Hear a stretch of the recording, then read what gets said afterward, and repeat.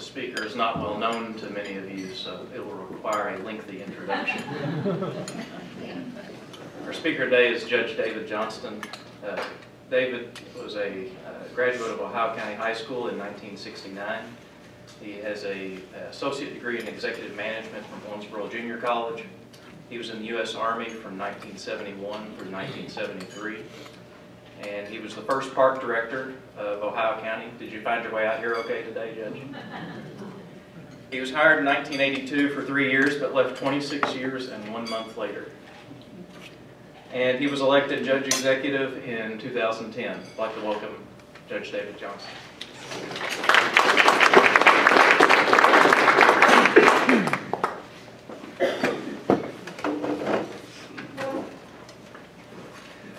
Thank you. We're gonna, I won't be as long this year as I was last. Last year I tried to give you all of our accomplishments in the year, and that list is just too long. So I'm just going to hit on a few of them and talk more about the state of the county in the bigger picture.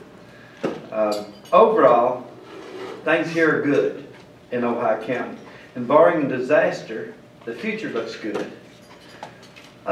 One thing I wanted to mention was, I hope you all know this, but I want to make sure that you do, that the relationship of elected officials here, I believe, is better than they've ever been. The sheriff and Jason, Bess, all of the countywide officials, and as well as the mayors of Beaver Dam and Hartford and I, we get along really well. And even though we may be aligned different politically, parties-wise, and we may not have the same priorities for the county, but we all working together to move the county forward, and I'm going to do everything I can to see that it stays that way. The building you're in, the Senior Center, houses all of our senior programs. The Meals on Wheels program is a big demand, and that's ran from here. And we make sure that everything's needed to run this facility is here to do it with. Roads is the thing we get the most calls about, but believe it or not, they're getting fewer because we're making progress. We've purchased a lot of new equipment, and we've improved our techniques. And please notice as you're going around all the things that cost a lot of money. The road equipment is one of them. And we paved 38.62 miles of roads in 2012. We installed thousands of feet of guardrail, and overall we improved the road conditions.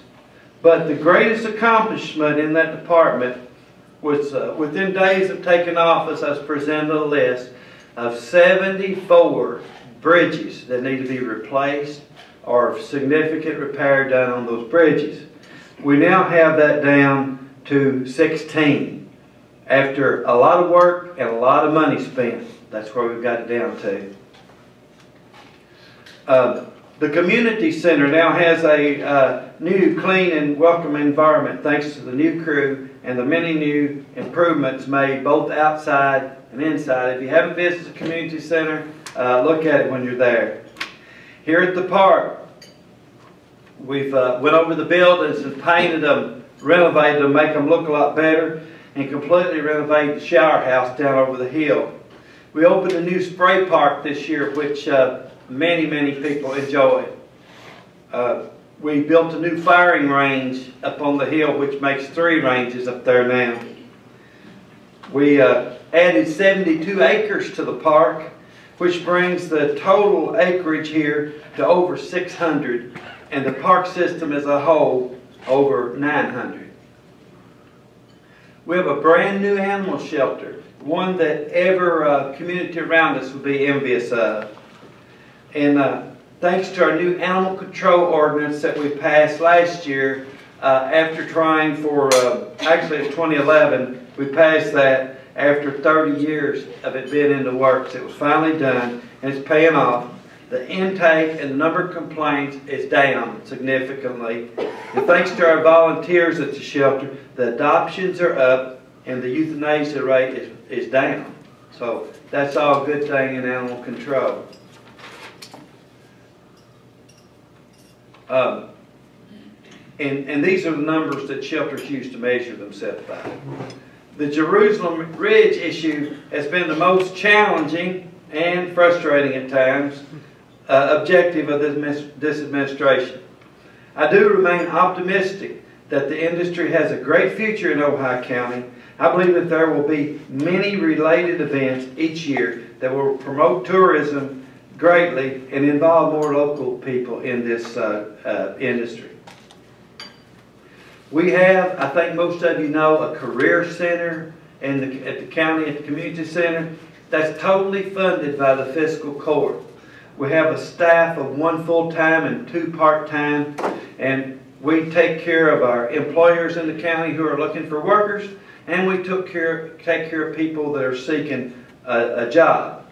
I'm going to make a bold statement that anyone that wants to go to work in Ohio County today at an entry-level job can do so, even if they have a felony on their record or even if they have a disability. They can go to work today in Ohio County. That's how good the job market is here. And of course our unemployment rate is very low, way below national state average, and on any given day, though it fluctuates, we're the very lowest at times in the state. Coal. Even though the President and the EPA has basically waged a war on coal, our mines are doing well here. We receive, county government does, about $2 million in coal severance tax, plus $400,000 in their occupational taxes. So that's a big thing for Ohio County Coal is. All the pretty things you see around and extra things that we've been able to do, that's why we've been able to do it, is because of the coal.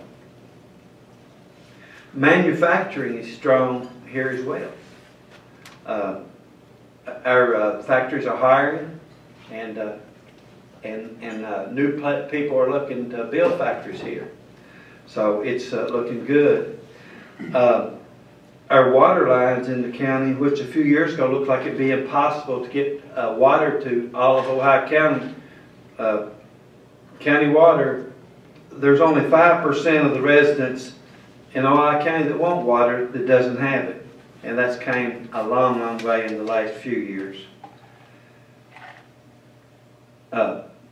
We've made a strong commitment to see that our firefighters have everything they need to protect us from fires, and they're the front line in any disaster as well, our firefighters are.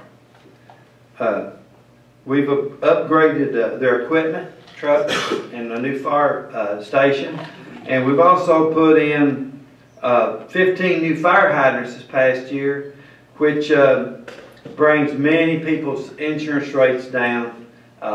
Some places from 30 to 50% on your house insurance because you had a fire hydrant. Our 911 system has new radio systems, digital, which is ahead of most of our neighboring communities. We have a new generator, so in case of emergency, the power doesn't go down on our 911. And there's a better work environment. This helps them in the 911 office to provide a better service for you. And our sheriff is to thank for what he's done there too. Since he's taken over the management of it, it's just a tight ship there, and everybody's happy, and they're doing a great job for us. We've purchased new equipment for emergency management as well, which prepares us for any unforeseen disaster. We, in Ohio County, this is something I take pride in, and it's brought to my attention as a complaint when I first came aboard, or actually in my campaign it's brought to my attention, that Ohio County continues to fund our Sheriff's Department at the highest level per capita of any county in the state of Kentucky. And we're proud of that. And we also see that the department has what they need, what the sheriff asks for in the way of cars or equipment or anything like that. And Sheriff Thompson, in exchange, provides the highest level of peace and safety for our county that's possible. And thanks to our jailer, He has kept our jail open, one of only 3 life safety jails in the state, and a whole lot bigger than any of the rest of them. And in the last year, he's had more people with serious charges, murder, for example. More people was charged with murder in our care at the jail than ever in the history of the jail, in the history of the county. And you notice I wanted you to listen to things where we spent money on. You know, a lot of dollars added up there. And the punchline to that is we've lowered the county's debt by about $250,000 in that time of doing all those things. Awesome. So we're real proud of that. We have big plans for 2013. We want to start the Bluegrass Museum in Rosine. We want to open a golf course here in the spring. That's a very ambitious challenge, but we think we can do it. We plan to have one open. We're going to finish this bridge repair list of the 74 that was talked about and bring it to 0. We want to pave even more miles of roads in our counties than we did in the past year. We want to begin work on the Rochester Dam, which is going to have to be totally renovated for us to continue to have the use of it for our water for the county. We want to get that done. We want to increase the activities right here in this building and in the parks as well, and the plans in place to do that. We're going to complete the bathrooms in the courthouse and secure the sheriff's offices. And that should probably be at the top of the list, because that's probably going to be the first one of these things we realize is actually going to be done in a short time. We want to begin the firehouse at the industrial park and add many more fire hydrants to our county. And we want to begin our process of becoming a work-ready community, which is very important to this county in recruiting that big industry that we've been after for years and years. Ever so often we really have a name to put with that big industry, and we work for it. And these 2 things I mentioned last is necessities to recruit that big one, and that is that we've got to have the fire protection in the industrial park, and we've got to be a work-ready community. And that's where we're working with the school board, or school superintendent specifically, who has been through this process before in Hancock County.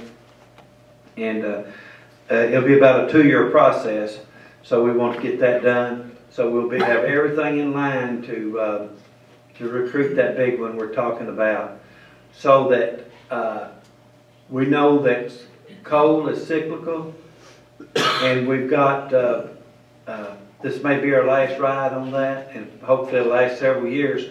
But by the time that's done, we hope that we're ready with the big industries that'll keep people working here like they do now. Right now, just a side note, we found out that almost identical amount of people leave Ohio County to go to work every day that come into Ohio County to go to work every day. So we're at a balance there. Whereas, for example, in McLean County, 90% of everyone who lives there works out of the county, and no one comes in to work in the county. So that just compares to one of our neighbors. So appreciate your attention, and like I said, we keep on planning on big things for Ohio County, and we're proud of our community, and we're going to just keep going. If we've got it just a minute, I'll be glad to take questions. Must have covered it pretty good. Thanks, everybody.